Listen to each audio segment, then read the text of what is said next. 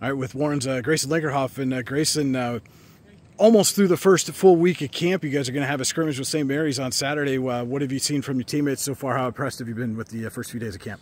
I've been really impressed, honestly, especially with our new defensive coordinator, Coach Sanford. He's brought a whole new aspect to the game, and everyone's just kind of feeding off of him. And Coach Bupp and the rest of the coaching staff's just been like really amping us up this week, and everyone's ready to go.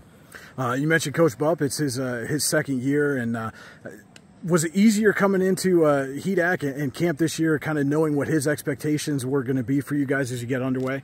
Yeah, I think so. Last year, I feel like we spent most of the year, us new guys, just kind of like trying to feel him out as a coach, I guess, and see what he was about. But this year, we got a lot of faith in him. He knows what he's doing. We just got to trust that he's going to, have the best expectation for us to succeed. And he mentioned to us there's been a lot of healthy competition so far through camp.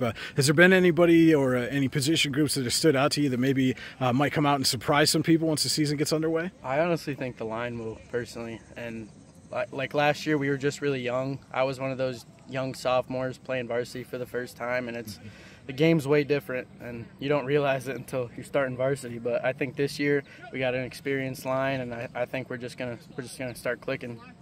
And how much will that experience and having some of that chemistry along the line help you guys get off to a quick start this year? I just think that it all comes down to confidence. High morale. If we can believe in each other as a team, I feel like we can do anything together. So you're going to open the season with Conneaut at home, one of those games that kind of could have gone either way last year. What do you guys have to do this year to make sure you come away with a win in the home opener? Just got to stay focused, got to forget about last year. Well, definitely wasn't what any of us wanted, and we all want something different, and I think that Conneaut will be a great game to start the season. And so, again, you mentioned last year was a bit of a learning curve, a bit of a rough year for the Dragons. What do you use to measure success this year? At the end of the year, when you look back on it, what's a successful year for the Dragons in your mind?